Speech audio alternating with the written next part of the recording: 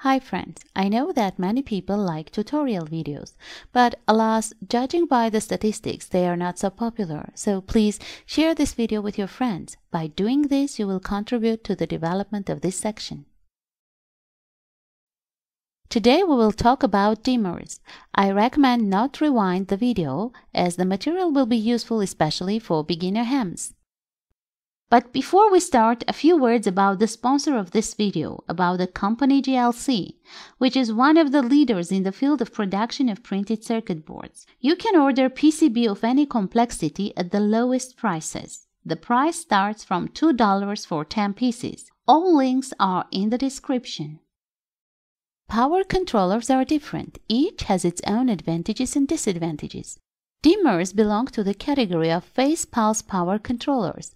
They have an extremely simple circuit, are universal, and are included in a variety of devices. Plus, they are very cheap. That's why they are very popular.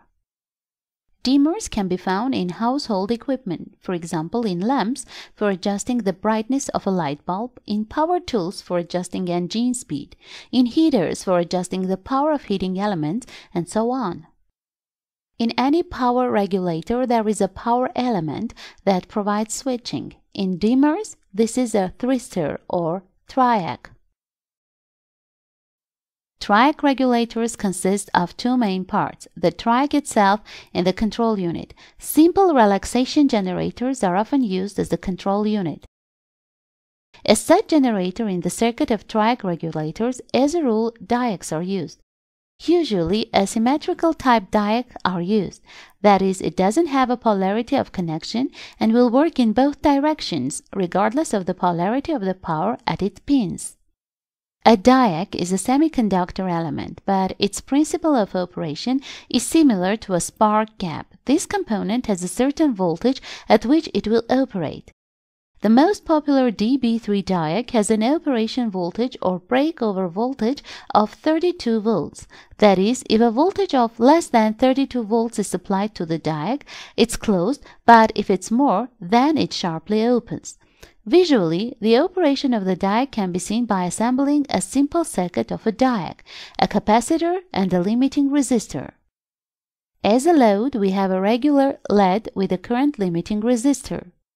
When power is applied to the circuit, the capacitor will slowly charge through a resistor. The multimeter now shows the voltage on the capacitor. As soon as the voltage on the capacitor reaches 32 volts, the diac opens. All energy accumulated in the capacitor through the open diac goes into the load, in our case the LED. As a result, it will light up. The voltage on the capacitor will drop sharply, hence the diac will close.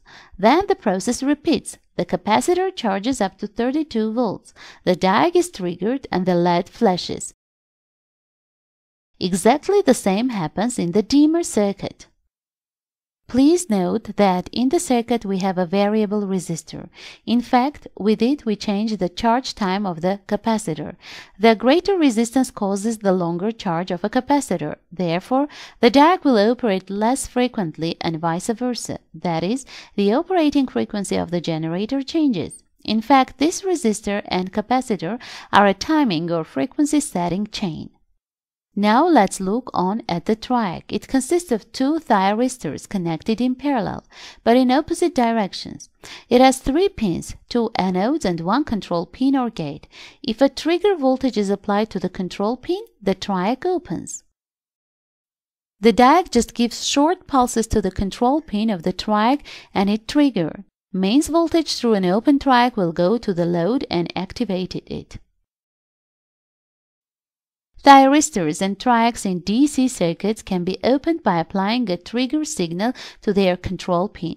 But even if you remove this signal, the triac will not close.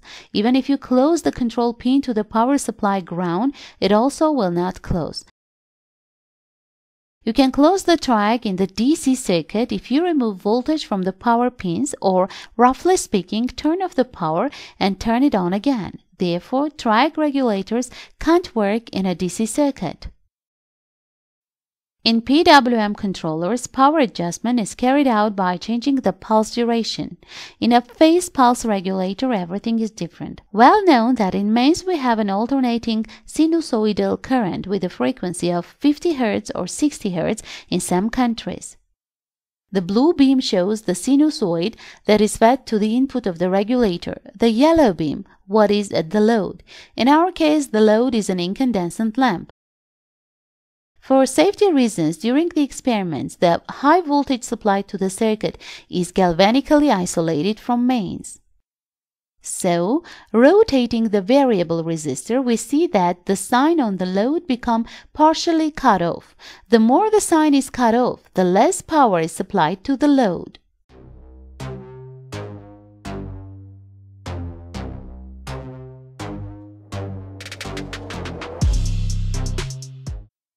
Such clipping or trimming of the sinusoid occurs for the following reason.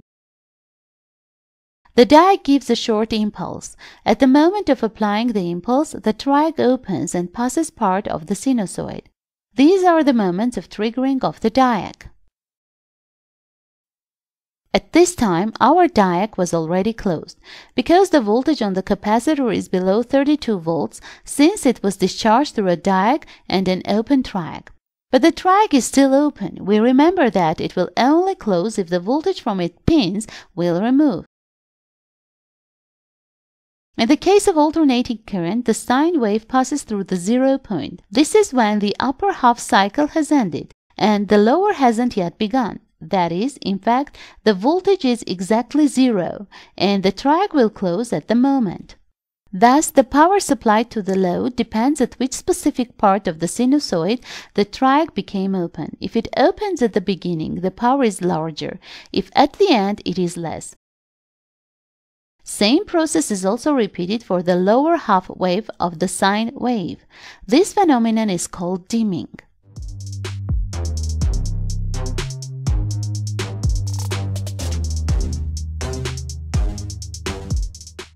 Well, that's the whole principle of phase pulse power adjustment. Such regulators have a rather high efficiency because can be said that the power element working in switch mode. That is, it is either open or closed. Such regulators, as already said, are often used to adjust engine speed in the angle grinders, drills, and so on. As a rule, that tools have collector motors, which aren't as critical to the principle of regulation as asynchronous motors. To adjust the asynchronous motors, usually frequency converters are used, which have a much more complex structure than a dimmer.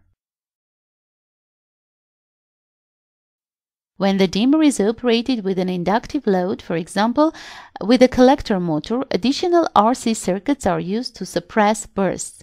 During my experiments, the classical dimmer circuit without this chain worked extremely unstable, although perhaps this is because there are a bunch of mains equipment on my table, including noisy pulse sources. In general, here are a lot of electrical noise that could cause such a behavior of the dimmer, also possibly the interference from the dimmer itself.